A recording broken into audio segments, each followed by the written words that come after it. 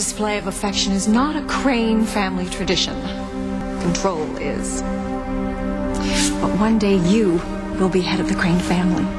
And together we can remake the Cranes. We can make them a real family.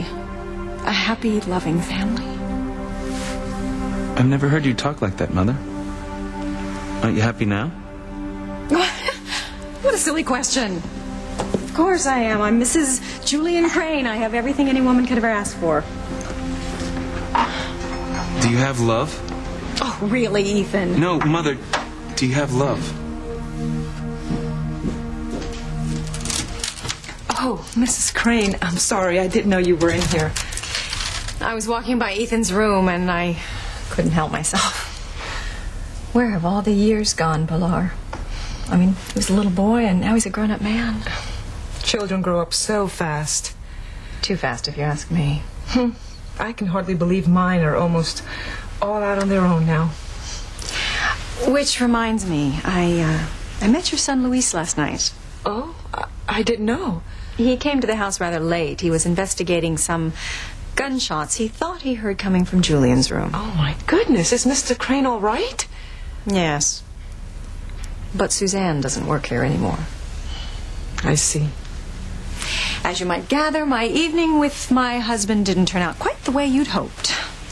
I'm sorry. I'm not. Tell me, Pilar, does your son Luis have some sort of grudge against my family?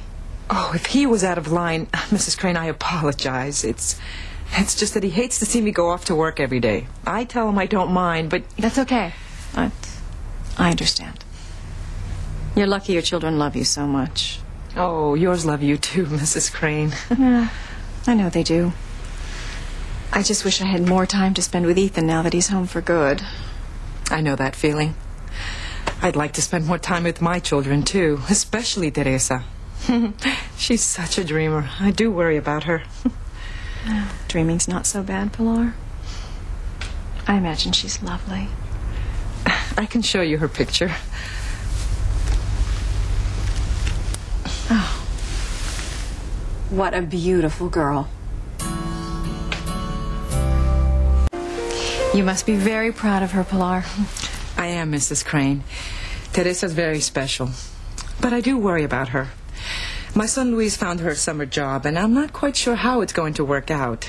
And, well, my Teresa isn't the kind of girl who should have too much time on her hands. Well, she's at that age. You know, Pilar, I have an idea. I said I wanted to spend more time with my children. Yes, Mrs. Crane.